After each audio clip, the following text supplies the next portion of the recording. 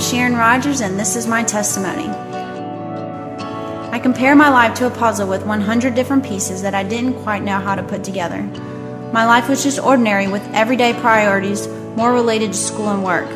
I had my daily disappointments and dissatisfactions that seemed to lead me towards God. Not knowing how to pray, I consistently prayed the same prayer most nights. God, please keep me on track. Whatever it may be, I guess God worked with what He could. Initially, wanting to stay in Atlanta after college, I actually almost declined the interview at Thompson High School. After interviewing, I accepted the teaching job at Thompson and shortly afterwards met Neil. In conversation at school, I realized Neil used to work with my mom. In fact, Neil even recognized me by resemblance. I'm not sure how it happened, but the topic of Christianity was brought up. I was able to bombard Neil with all my questions related to the Bible. All my life, I couldn't tell you anything related to the Bible. I was one of those persons that had to look at the table of contents before turning to a certain scripture. I didn't even know what it meant to be a Christian until late in college. I just had so many questions that never seemed to be answered to my satisfaction. At school, Neil and Tori invited me to a church service. The hook was that they said the pastor sometimes played the maracas, or something like that, while singing. Unfortunately, I haven't seen the maracas, but I'll continue to be hopeful. I actually tried several churches before coming to Good News, which they were all just not satisfying to me. The thought of coming to Good News kept popping up in my head.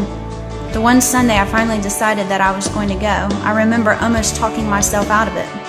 Well, that was the Sunday that I got saved, and I know that it was the devil trying to persuade me that morning. I will never forget that church service. I had never seen a pastor talk with such passion. The place just felt alive. I felt alive. I almost felt like she was talking to me. At the end of the service, with the help of Georgette, I was saved. I wonder how different my life would be like if I declined the interview at Thompson. Neil and Georgette gave me about a 4-hour briefing after that church service at Mi Ranchos. Post-salvation, scriptures just seemed to make so much more sense. Therefore, I became so thirsty for knowledge it was almost overwhelming. I would listen to my audio CDs in my car over and over again. I practically have the School for Life CDs memorized.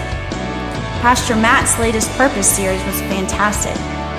Prior to the series, I wasn't quite sure what my next step was supposed to be. I was ministered to in church and was told, "Talk in the Spirit today and you will have your answer." I followed his command, and the very next day before school at Greenbrier, Ryan Waggy came into my room and introduced himself. We ended up creating the School for Life Club. The club basically follows the outline from the Abundant Life course and trying to build a foundation in the students at Greenbrier. The first meeting went great. We had 2 students ministered to. Excitingly, our second meeting is only in several days. Right now, I'm basically in the catch-up phase. I'm just trying to build my foundation and put into action the things that I've been taught. I've been trying to discipline myself into reading the Bible every night and pray continuously. Make sure that God is the first person I consult with when a situation should arise. I remember the first time I read the parable of the 4 seeds.